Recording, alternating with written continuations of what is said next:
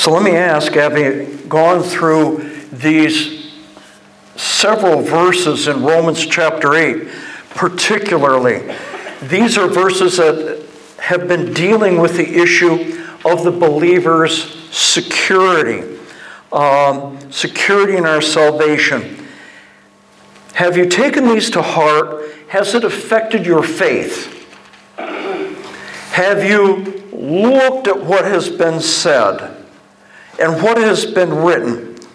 Do recall that in many pulpits, you have guys who can get up in front of vast audiences who are wordsmiths. They have silver tongues who can be very persuasive in getting people to acknowledge and adapt and accept whatever is being offered, whatever is being promoted.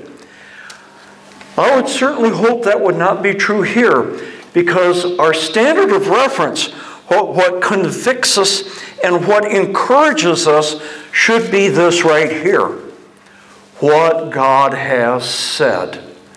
And that is what we need to find out is true. And so the question is, and you have to answer this to yourself, has it affected your faith? Has it affected what you understand? Cognitively, our understanding, yes. Also, our hearts. Has it affected that too? Has it improved us? Okay, improve is not the word. Well, edified us. Has it edified us in our faith? Certainly. Are you, as the song goes, are you safe and secure from all alarm? No, I'm not going to sing any more of that. Okay, we sing these songs, they go up there. Are we just kind of staring at the wall and not singing because you question the quality of your voice? I don't know. We just kind of watch whatever's going on here. I hope what goes up on there is speaking to us. As some lyricist, sometime, someplace, wrote down under the influence of Holy Spirit, took Scripture, did something, turned it into lyrics to edify our life. So, are we safe and secure from all alarm? Our Father would not want His kids to walk around terrified that they're going to have their salvation lost, forsaken, or revoked. He doesn't want that. Could we face the accusation? Have you ever had someone do this to you, accused you? They've looked at you, oh, look at him, and they go, do you believe in that eternal security? They've done that to you. Admit it. Someone's done that to you at some point. They haven't? They have to me. Well, you need to get out more.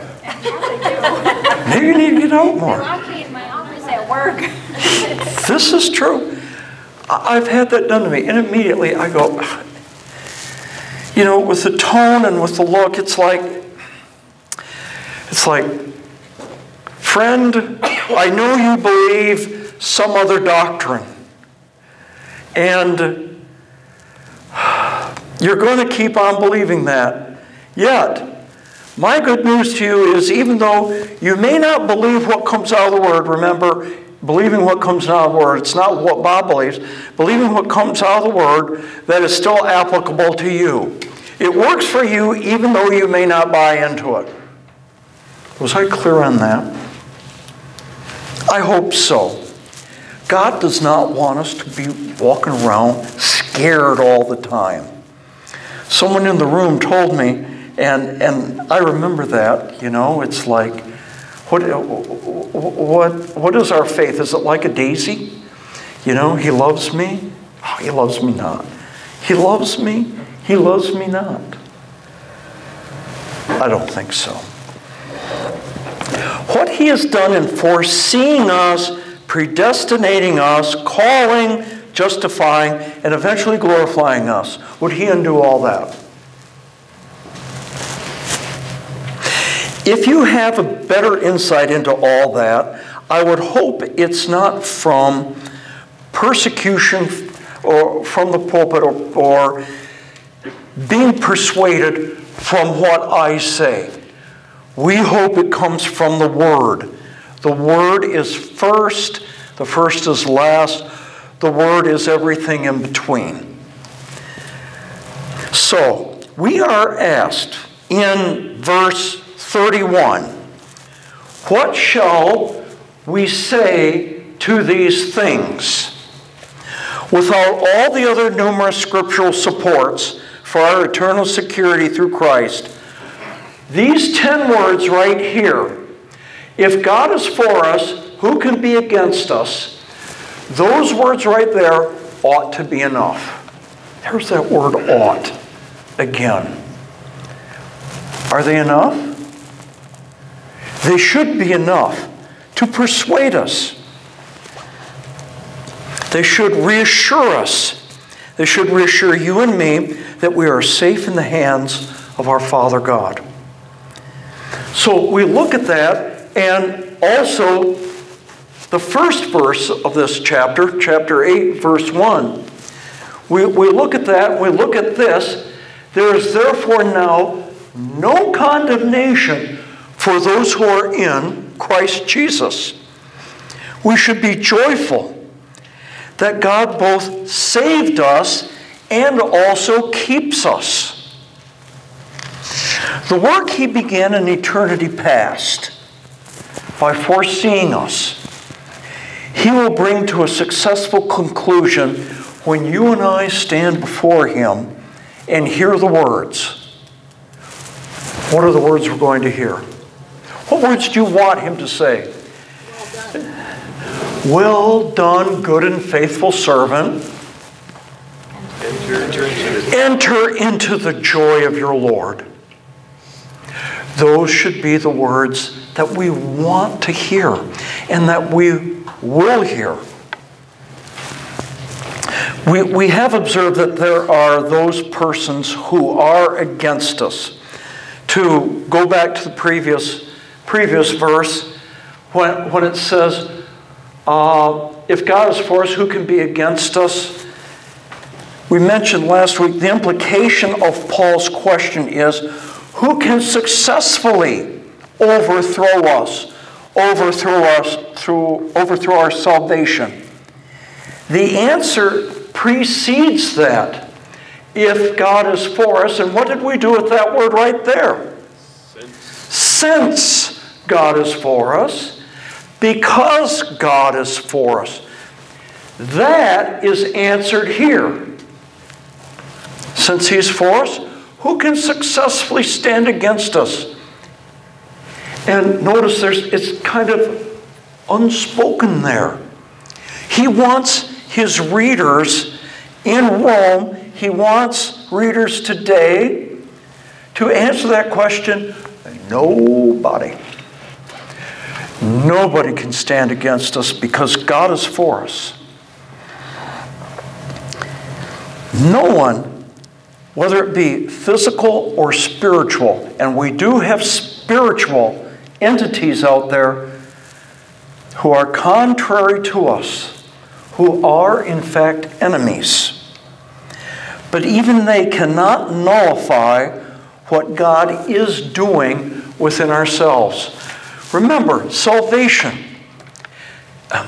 it's not only an event that happened in your past. I can look back at a time and a place in which that happened to me. Some in the room are unable to fix an exact time and place where you came to faith, which is fine, as long as you know you're a believer in the present. So we don't just look back as, and I've said this, I got saved at that point, at that place.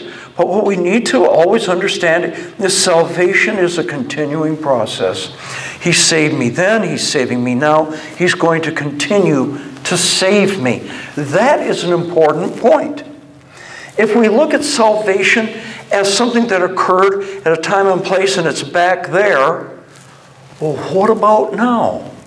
But once we realize He continues to save us that puts it in an entirely different spiritual light. We look at verse 32. He who did not spare his own son, but gave him up for us all, how will he not also with him graciously give us all things? The Old Testament is full of what are called types, examples, people or things which foreshadow what or who is coming in the New Testament. We've mentioned this before, literary styles of the Bible that we look at. You can look at people in the Old Testament in isolation, but how much better it just makes them come alive when you're looking at them saying, okay, Joseph, for example, what are things about Joseph that prefigure things in the New Testament? Are there things about Joseph that allude to things that Jesus will do? And once you start having that in mind, you start looking at Old Testament characters, they're as real as someone standing right in front of you. It casts them again in a whole different light. So again, who's the Father and Son?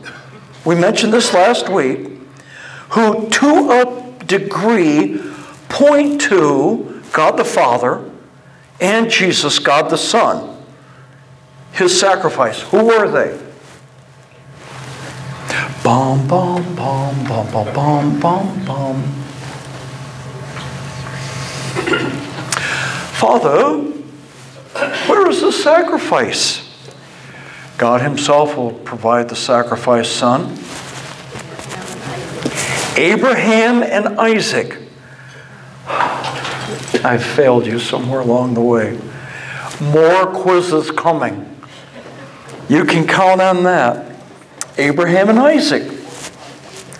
As Abraham was about to let that blade fall, God stayed his hand and said, you have not withheld your son, your only son.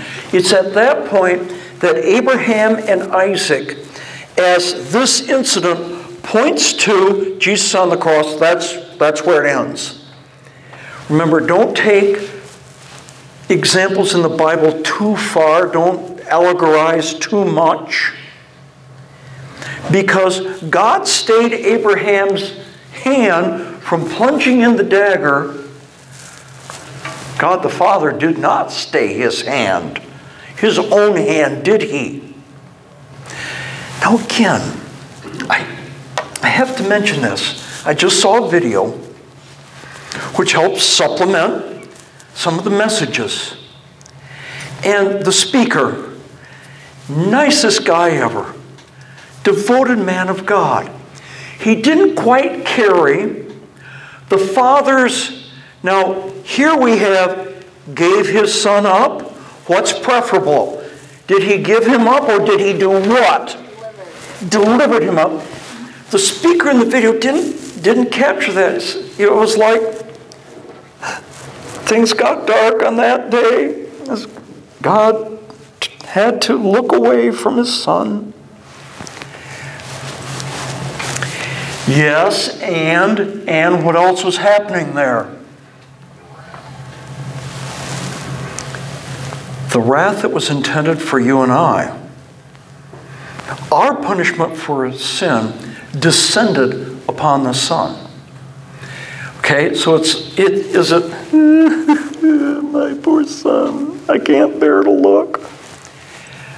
It goes much further than that. That is a point that needs to be stressed, that we need to comprehend. Jesus, being a sacrifice, received the wrath of God the Father, to whom the debt of sin is owed.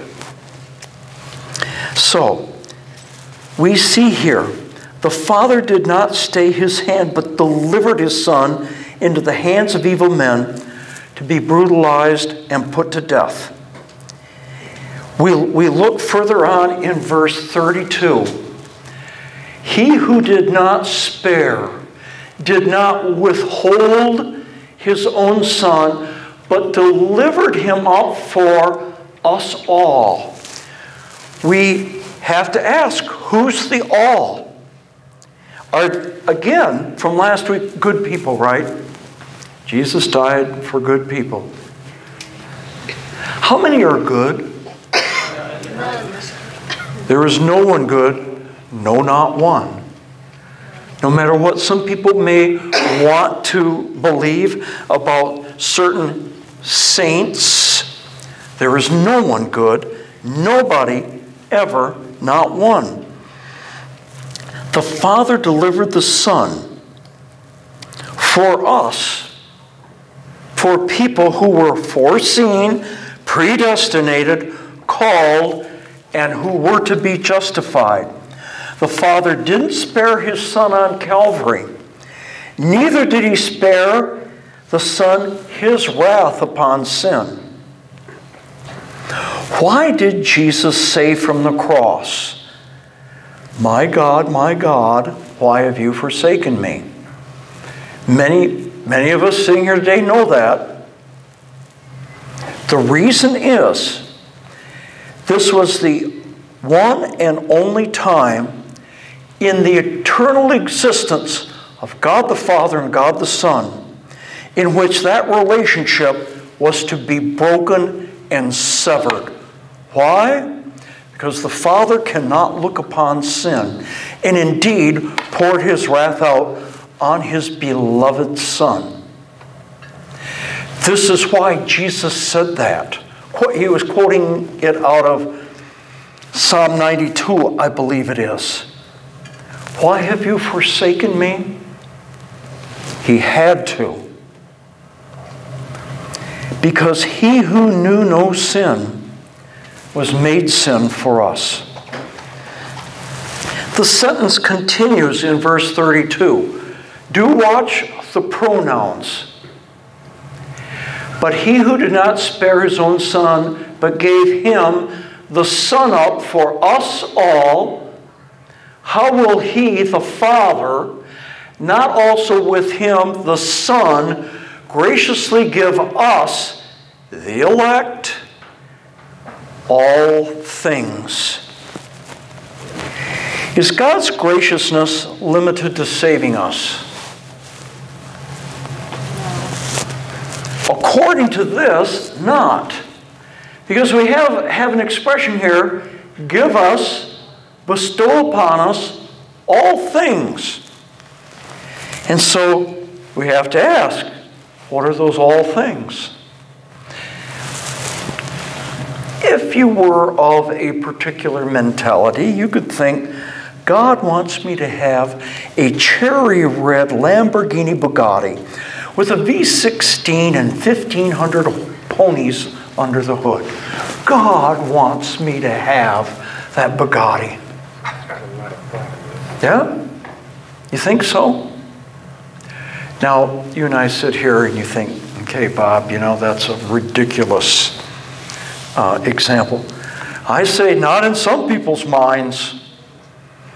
Name it, claim it.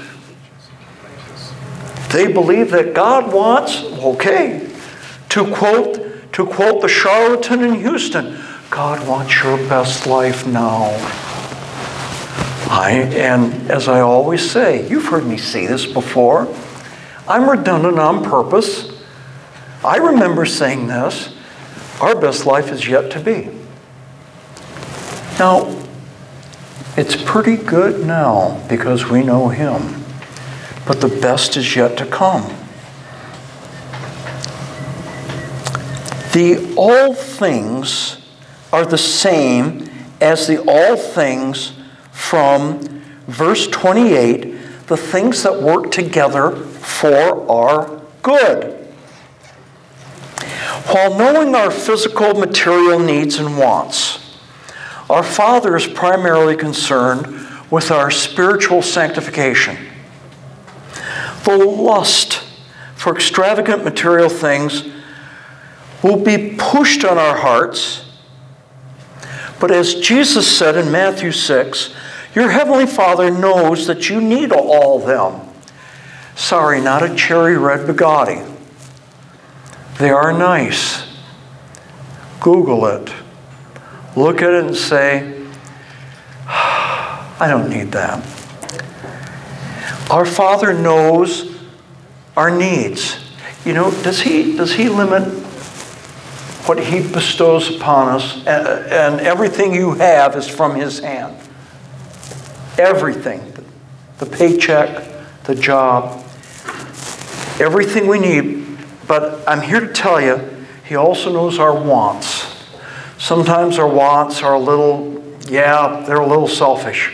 But you know, even in those things, I can give testimony that He's bestowed some things upon me and let me have some experiences that are just remarkable. Why? Out of His love. Matthew 6, your heavenly Father knows that you need them all. But seek first the kingdom of God. And, don't forget this, seek first the kingdom of God and His righteousness, and all these things will be added to you. Let all of us seek and receive the things that are going to grow us up spiritually. Paul's questions continue. Verses 33 and 34. Who shall bring any charge against God's elect? It is God who justifies. Who is to condemn? Jesus Christ is the one who died. More than that, who was raised, who is at the right hand of God, who indeed is interceding for us. 2 verses, 2 questions. Who shall bring any charge against God's elect? Who is to condemn? These look like separate questions. Not really. They are actually one and the same. The first asks, is there any possibility that someone could bring an accusation against us in that we have invalidated our salvation? This is what Paul's question is driving at. You can see right there, nothing. You can see it is God who justifies, but He is asking for us in our brains without Him having to write it down and answer. So who shall bring any charge successfully against God's elect that invalidates our salvation? Who? Nobody. The second question, who is to condemn? We look there, and He allows us to fill in the blanks with our mind. Who is it that will condemn us that you have lost your salvation? The answer? You hesitate to say nobody, do you? Because there's that little lingering doubt in the back of your mind, isn't there? I can feel it. I can feel that doubt in the back of your mind. You know how I can feel the doubt in the back of your mind? I got it too.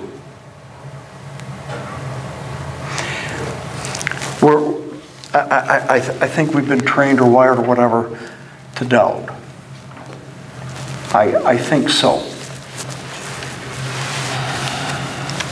We have to work on that. In these verses from the pen of Paul, 2,000 years ago, to believers in Rome who he didn't even know, he never met them, are there precisely to give them a godly assurance, and these words have continued down the century for untold number of our predecessors, our fellow believers, to do the same, to give them assurance of their salvation.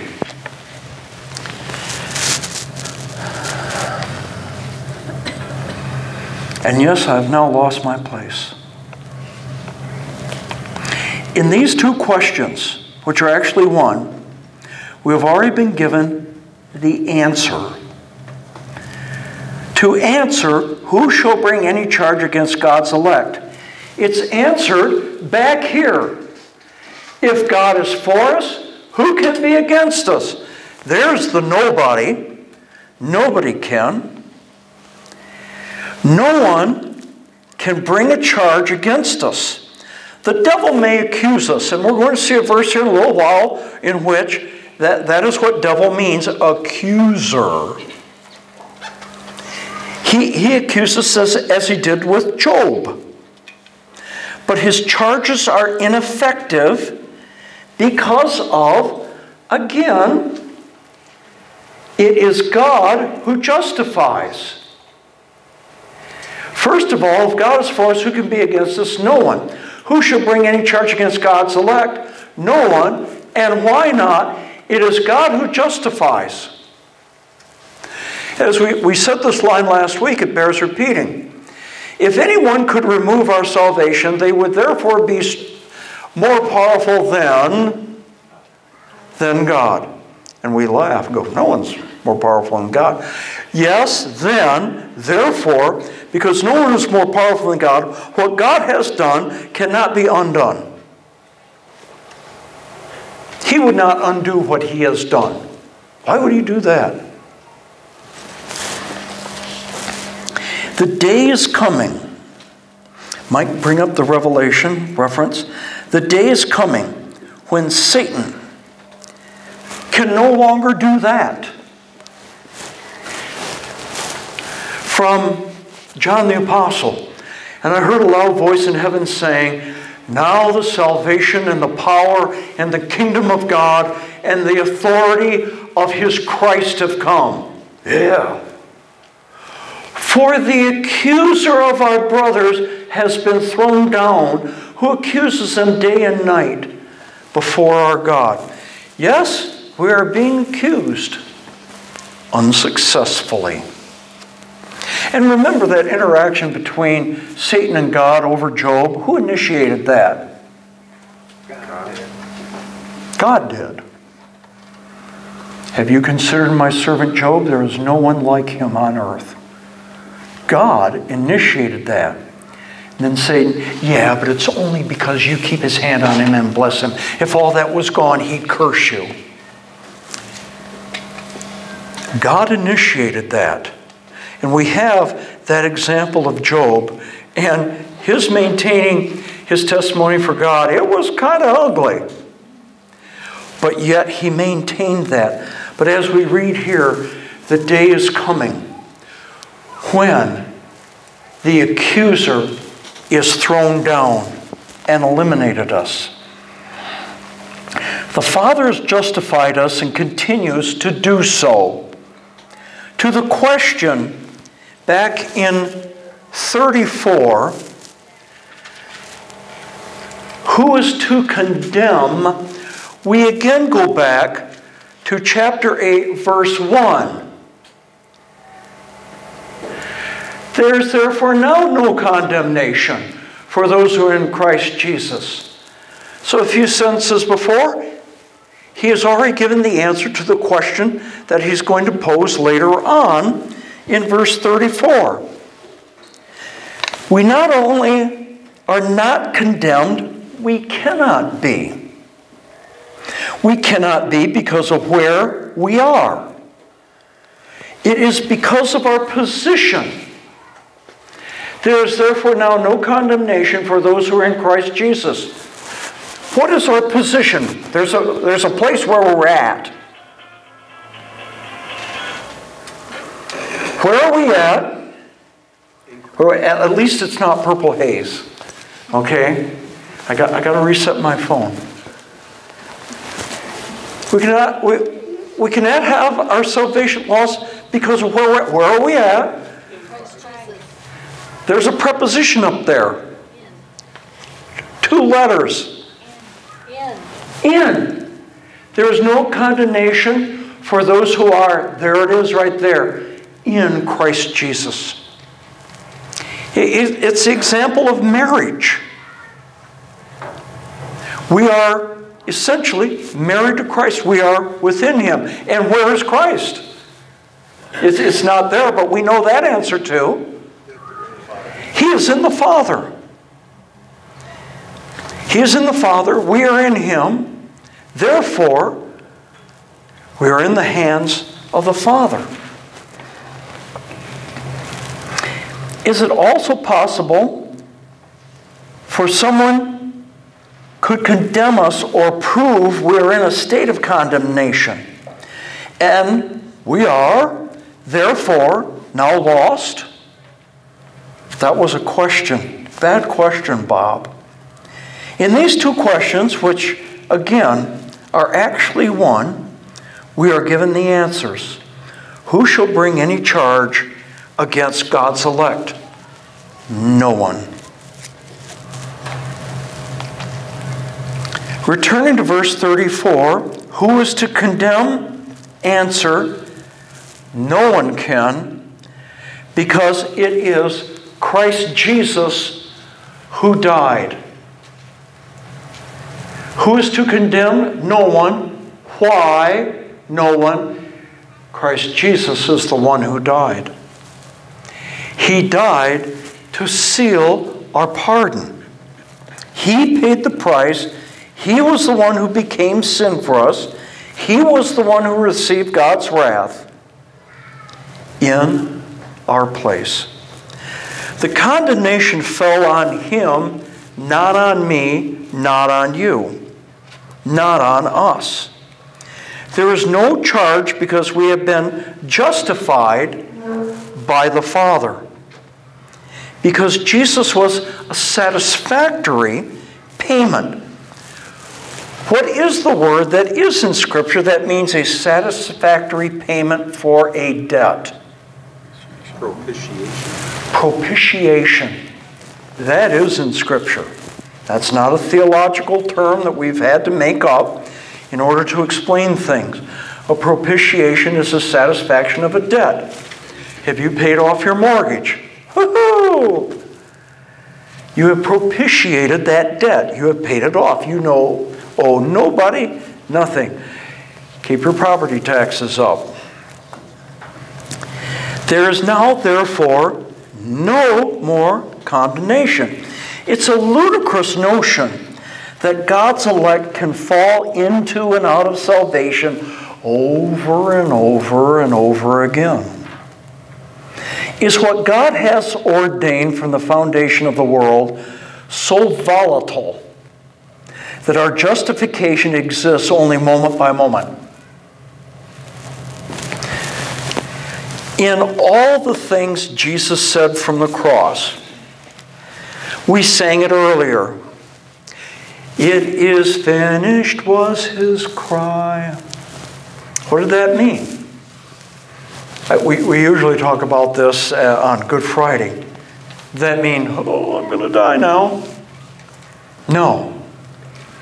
The word that he used is a specific word meaning a debt has been paid.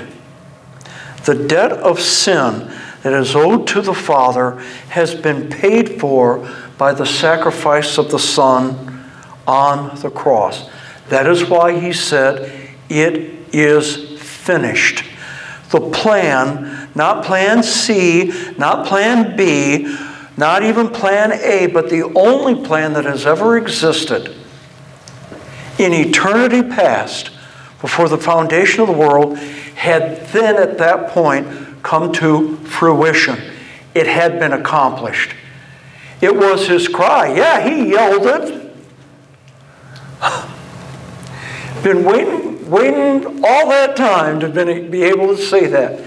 It is finished.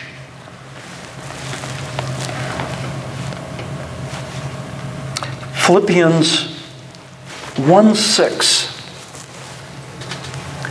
And I am sure of this, that he who began a good work in you will bring it to completion at the day of Jesus Christ.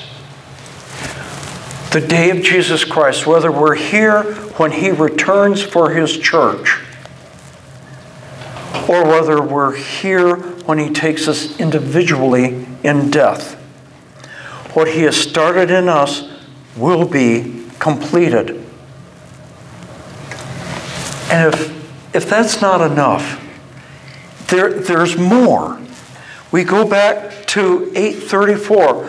Paul just kind of piles it on here. It's like, Paul, have mercy. It's like drinking from a fire hydrant. Who is to condemn? No one. Why not? Christ Jesus is the one who died, who received that condemnation. More than that, Christ Jesus, who was raised. I'm sure that there were many Jews crucified by the Romans in first century Palestine, especially following the rebellion in AD 78, 79. But there was only one who was crucified who claimed the authority to forgive sin. And then actually proved it. You could have any number of Jews who were crucified who had said, I can forgive sin. Well, there's only one guy who said that, who actually proved it by doing what? How did he vindicate who he was and his work? He did what? He rose from the dead. 1 Corinthians 15. But in fact, Christ has been raised from the dead, the first fruits of those who have fallen asleep. For as by a man came death, by a man has come also the resurrection of the dead. Meaning not just his own resurrection, but wins as well. For as in Adam all die, so in Christ shall all be made alive. No, we're not universalists. We know who the all is referring to. But each in his own order.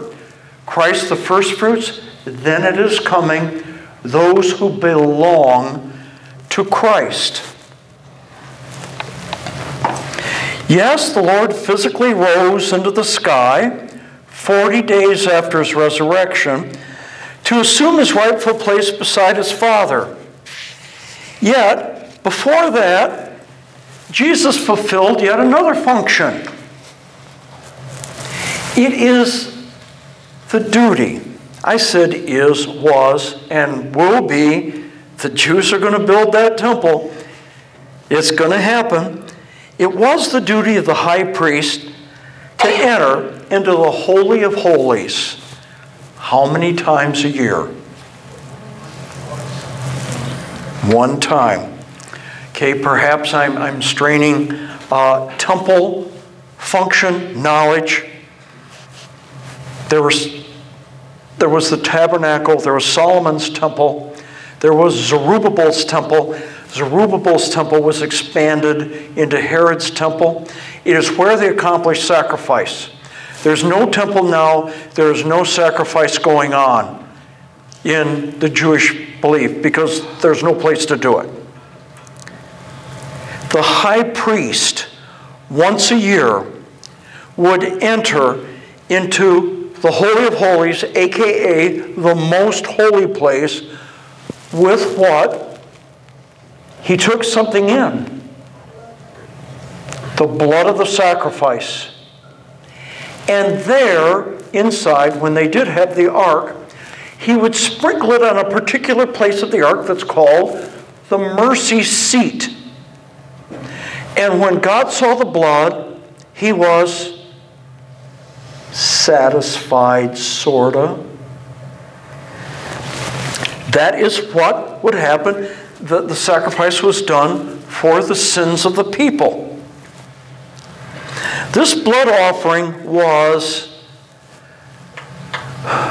inadequate. That's why I said kind of, sort of.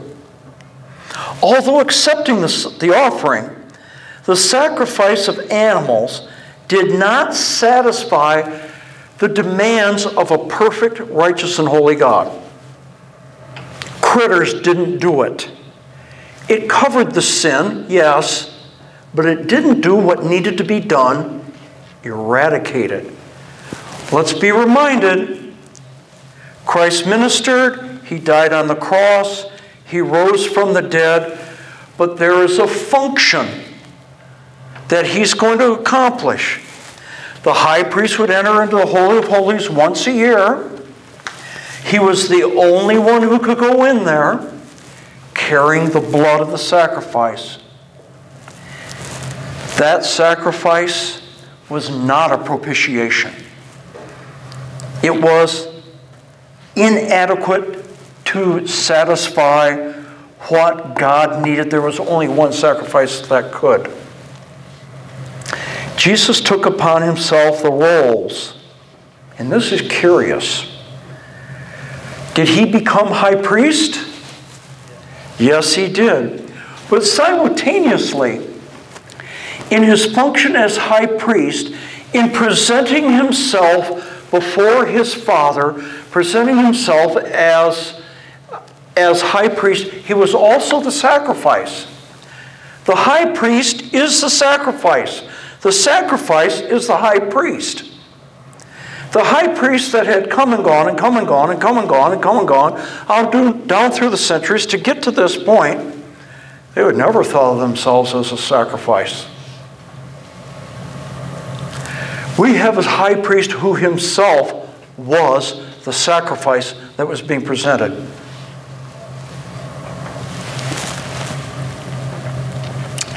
And it was sufficient. It was a sufficient propitiation to blot out our sins and to eradicate them. God remembers our sins how? No more. He puts them behind his back. He puts them in the deepest sea. This is language trying to communicate to us that when as we go merrily through our life, something comes up to remind us of who we were in the past. It is as though, and this is just Bob talking here, it's as though God needs to say to us, why do you want to remember all that stuff and feel guilty about it? I don't.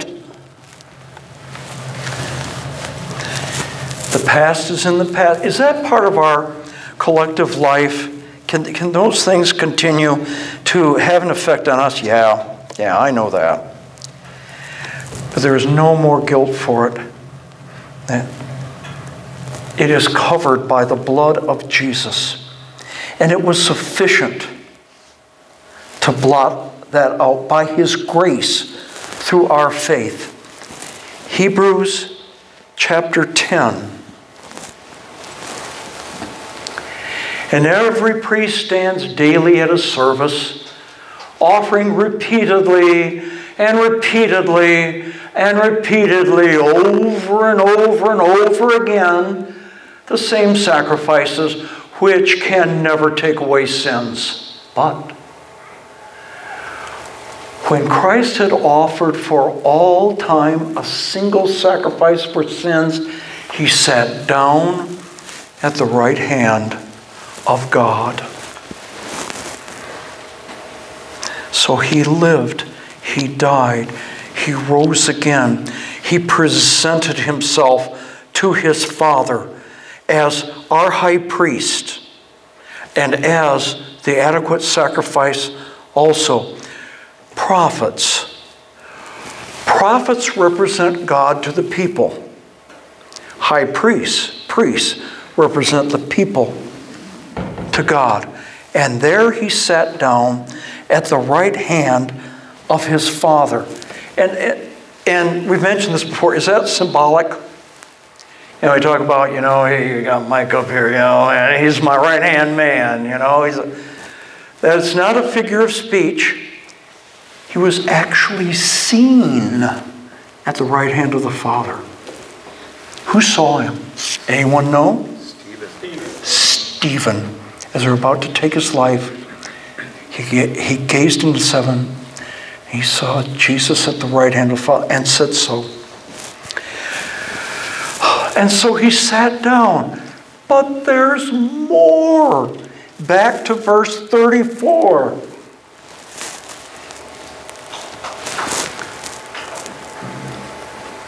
Okay, so we've got Jesus Christ who died, more than that, who was raised, who is right at the right hand of the Father, who indeed is interceding for us. The work of our Savior continues unabated. While presenting his blood sacrifice once a year, the high priest was supposedly, and some of these guys are real losers. Look at the high priest who assisted in condemning Jesus and his dad. The high priest also functioned as an intercessor on behalf of the people to God, to say who indeed is intercessing. Notice the stress right there, who indeed. Paul wants to express that so we don't miss it. It's not just who is interceding for us, he indeed is intercessing. Is making an emphasis of what Jesus as high priest is doing at the present moment for us, the redeemed. That is happening now. And we should ask, well, what is that? What does it mean to intercede? What is Jesus interceding about? I know, Bob. He's interceding on our behalf to his Father for the forgiveness of our sin. Now, that's a common assumption. I would have thought that. No, he's not. If our sin has already been dealt with, he's not interceding for that, because our sin has been permanently dealt with. We need to remember that Paul is writing to a group of persecuted people in the city of Rome. He's bringing reassurance to them, not in regard to their salvation, but that they would have the strength to endure the world's hardships, and that their faith would grow. This is what he is interceding on your behalf and on my behalf for. We look at Hebrews chapter 4. Since then we have a great high priest who has passed through the heavens, Jesus, the Son of God. Let us hold fast our confession.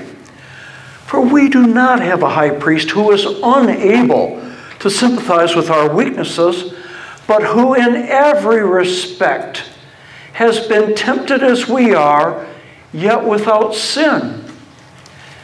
Let us then with confidence draw near to the throne of grace, that we may receive mercy and find grace to help in time of need.